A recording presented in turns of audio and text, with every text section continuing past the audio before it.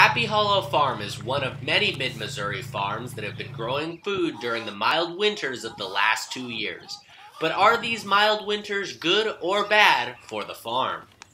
A benefit of the mild winter is increased turnaround time over the crops that we were growing in the high tunnel. So we harvest kale and Swiss chard as a couple examples, and they're able to rebound faster after our harvests and just be a little more prolific, which has been nice. The main goal for winter growing is to prevent drastic temperature changes.